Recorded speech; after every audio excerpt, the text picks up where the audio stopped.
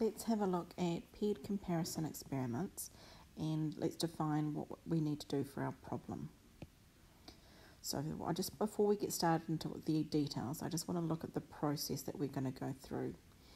So when we've got a paired comparison, every participant is going to be doing 2 tests.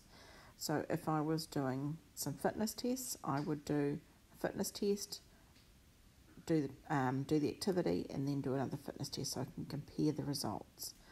So as soon as you have 2 tests being done by the same person, we can't do separate dot plots of before and after, okay? Because one of the assumptions of that is that they are independent groups and they would not be independent.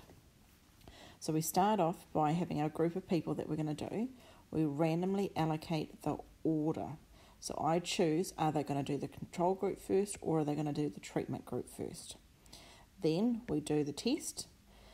Then I go on the same group of people and all of them do the opposite. So if they had been doing the treatment group, they now switch to doing the control group.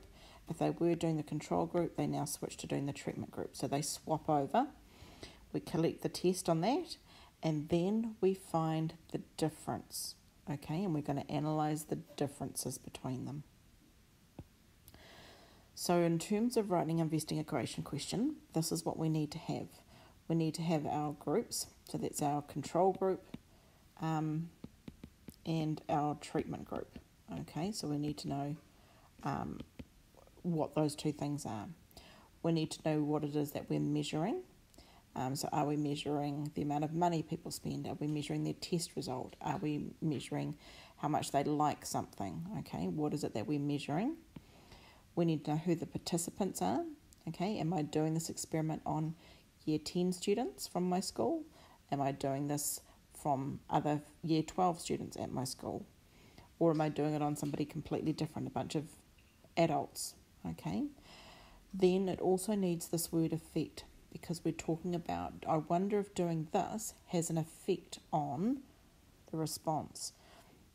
Okay, I wonder if pulling off my plaster causes an effect with the response. So I also want to think about making some kind of prediction. I think this will happen. So have a look at an example here. Say we wanted to know if students can write quicker with their dominant hand or their non-dominant hand. So that's what I want to compare. So I'm going to take a group of students and I'm going to make them write with their dominant hand. Well, I'm going to randomly choose, okay, whether they write with the dominant hand first or with the non-dominant hand first. Then they are going to switch and do it the other way around, and then I'm going to find and compare those answers. So in terms of my question, I wonder if writing with my dominant hand has an effect on the time it takes to write a passage. So that's what I'm going to be measuring, is I'm going to have a stopwatch up on the board and students are going to be recording the time that it takes them to finish writing something out for me. So I've got the effect, I've got my dominant hand compared to my non-dominant hand, so my 2 groups that I want, and I've said for what students, this is for students in MAS2 at OSC in 2018. So I've defined who my participants are. So that's my investigation question. Once I've got that question, then I want to look at a prediction and think, well, who do I think would write quicker? Do I think they'd write quicker if you're writing with your dominant or your non-dominant? And then I want to find some research about why this might be to back me up. And I think that students who write with their dominant hand are going to be faster. So they're going to be able to write quicker than their non-dominant.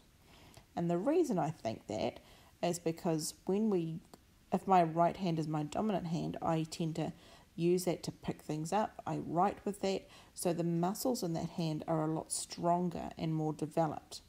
Okay, and so therefore, because I've got stronger muscles, I think that means I'll be able to write quicker. All right.